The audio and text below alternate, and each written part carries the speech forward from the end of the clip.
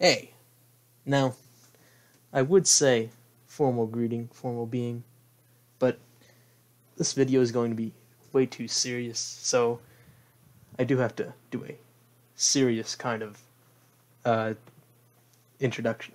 So, we're going to be doing a ET Doc tier list on all of the interviews that were made during the ET Doc in chronological order, so you can follow along if it's your first time ever watching the video, and I recommend watching that video because you should have. So, we're just going to get right into it. We're going to start off with Victor. Now, I'm just going to throw them into the tier I think they're going to be in, and then talk about them. So I think he's a B tier, because now he does do an incredible job at introducing the ET Doc and what it stands for, and the ETCU as a whole. But the problem is that his part is purely for the introduction. If he had a standalone interview, I think that would be great along with the introduction, because the introduction is just he has to put his hands up if a policeman comes by in the cafeteria. But other than that, he just, I think he should have had an interview along with the first part where he introduces E.T. and who he is. Yeah, that's really all I gotta say. He's a great intro part, but as an interview, not really great. So, next we got Nicholas. Now, he's in the S tier, and my reason is that he does an amazing job of introducing the song My Man E.T. So, he's just great at what he does. He makes the interview amazing. He knows about the song before the song even came out, and before the viewer came out, or before the viewer knew about the song, and it brings suspense to the table. Now we have this part, not really an interview. It's just talking, I guess. Like it's 6 words or like 7 words spoken, so it's an obvious D tier. It's just kind of writing on a piece of paper, and it's just My Man E.T. and kind of the first measure of the repeating measure of My Man E.T. Now we have whoever this guy is. Hold on, I never heard of who that guy is, but seems like that's where he belongs. Now we have Daniel. Now, you're just going to the A tier. He does an incredible job expressing his love for E.T. and his inspiration gained from E.T. through E.T.'s love of Kool-Aid, KFC, and watermelons. He even explains the backstory of how he met E.T. in his gym class back in elementary school. He's got the humor factor, and I think that's a very big part of what the E.T. Doc is. And yeah, great job.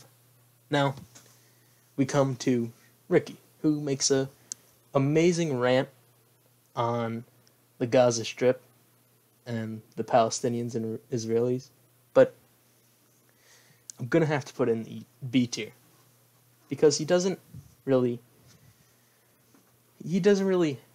explain anything about E.T. He's more focused on the Palestinians, which is great, because if this was any other interview, specifically about Palestinians, then it would be S tier. But since it isn't, his Palestinian anthem just kind of goes to the bottom in this circumstance. Any other circumstance, it would obviously be S tier. But right now, in the E.T. Doc, with one time, a singular time E.T. was said, it's just disappointing for the Doc. Now we get Almer. He's going straight to the C tier. It's more of a humorous part, but it's not really an interview. He gets cut off by Jason, and he says some interesting things. But other than that, it was less. It was more about Jason than Almir. So it wasn't amazing as an interview. It was just kind of comical, comedy too, as some say. Now we have Brendan. Now I think Brendan could have had a great interview, probably like a funny one as well. But sadly, the main antagonist, Gabe, got to him and slapped him with soap on his back while he was in the middle of being interviewed. So, from an interview standpoint, it's just not great. He just gets assaulted, and that's really all that happens.